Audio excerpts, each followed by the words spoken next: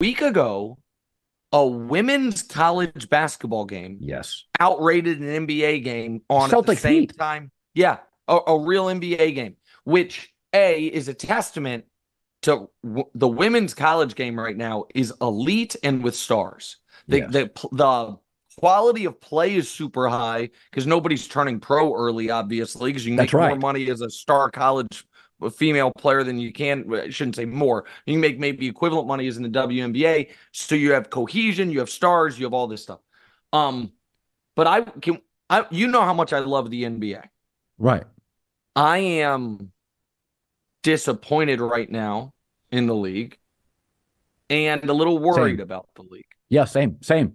So I'm disappointed in that Saturday should have been an amazing day in the NBA. I had it written. I was like, oh, I want to watch that. Yeah, Jokic, Embiid. And Embiid can't play. And then the nightcap, Steph, LeBron, these two guys who are combined 75 years old. Put on a We're like, show. okay, we'll keep doing what we've been doing for the last 10 years, which is carry this goddamn league on our two backs. These two guys. Yeah. And love and respect to them. It's unbelievable. You know, I've told you, I think Steph does not get enough credit for being as great as he is at 35 because LeBron is doing what he's doing at 39. So people think 35 is not that old when 35 is Jordan's last year with the Bulls is 35. Like, right. But I think the NBA, though, from a strategic perspective, has made a mistake, which is that Warriors-Lakers game, did almost 4 million people. Yeah. That's yeah. a real number for the NBA. On a Saturday night. That's the night you take out your wife. Yes, you go out and exactly. hang out and party. I think the NBA can't help themselves but to put those two guys and Kevin Durant front and center. Yeah. And I think it's a mistake. I think that I'll mix metaphors a bit. Let's say you told FS1, I'm gone in 2 years. You told them, I'm gone. And they looked at the numbers and they said, okay, Colin show's the strongest show. He's our biggest brand. He's all of it. And they put all of the marketing behind you because they're like, well, it gets the best numbers. It's this. Then the moment you leave, right, there's not they haven't built anything up. The NBA, in my opinion, should say, okay, Lakers Warriors will do the best number. But we can get 80% of the audience if we feature Anthony Edwards. And we need to start getting the public ready for when LeBron and Steph aren't there. And instead, the NBA just keeps riding these guys. And they got away with it because they did it with Jordan.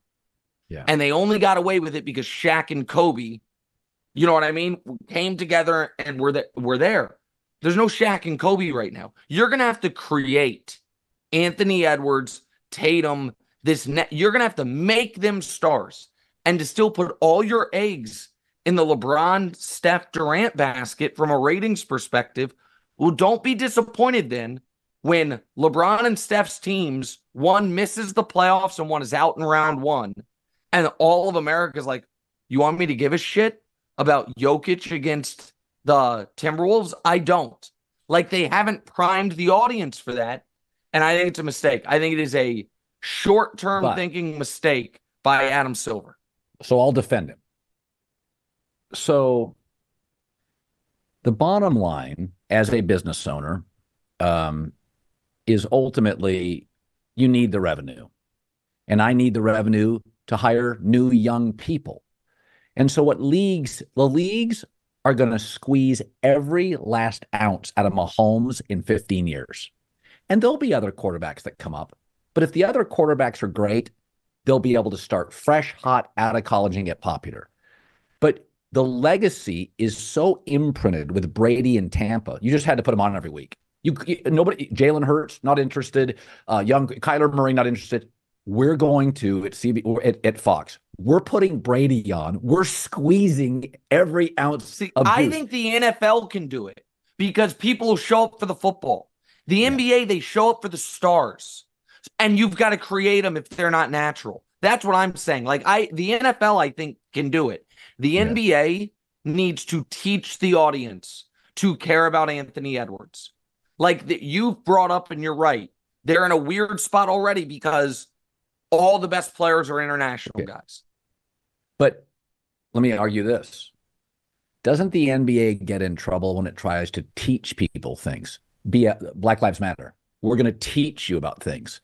Well, it turned off a lot of fans who go to sports to escape. It doesn't bother me. It doesn't bother you. But I've never thought I'm the audience. I think leagues get in trouble when they try to tell you, hey, we're going to teach you a few things about politics, about business. I think you just have to put the popular people on and it's not boxing where if you put an old fighter on, you worry about his mental health and what are you doing to his brain.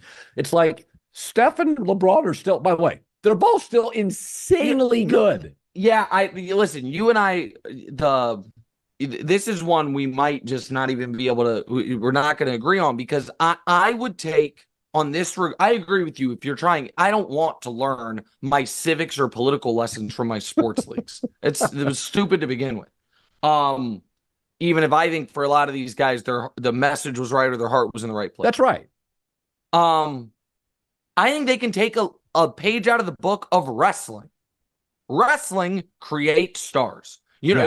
They just say this guy is going to be a star and our audience is going to know it because he's going to headline WrestleMania, because we're going to put him last on Raw, because we are going to make it. And for a guy we decide is going to be a star, for him not to end up being a star, he's going to really have to screw this up because we are pushing it. I think that I don't think you can turn a nothing player, average or just fringe also. Let me put it like this. I don't think they could trick America and being like, listen, and Knicks fans are going to get mad at me. Jalen Brunson's the new face of the league. You can't make the 17th best player to be like, he's taking the torch from LeBron. I understand that. But you can pinpoint a few guys and be like, we are going to market Luka, Giannis,